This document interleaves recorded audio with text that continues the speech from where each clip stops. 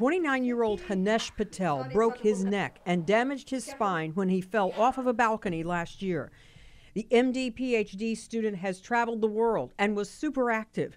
He's getting back mobility, but so far not the ability to urinate without a catheter. Now you really have to constantly be thinking about that, because if you don't manage it well, then you can also get worse health problems.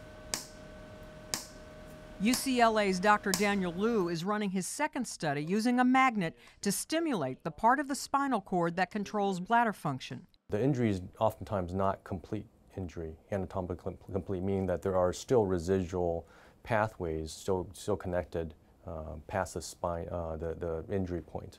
In the first study, 5 men got magnetic stimulation for 15 minutes a week. After 4 months, 2 stopped using a catheter completely, 2 had substantial improvement, and 1 had moderate improvement. It modifies the signal in such a way that it becomes functional, that the neurons and circuits at the spinal cord level can interpret that as usable signal. Hanesh is in Dr. Liu's second trial. He's gone in for 15 minutes twice a week for 4 months.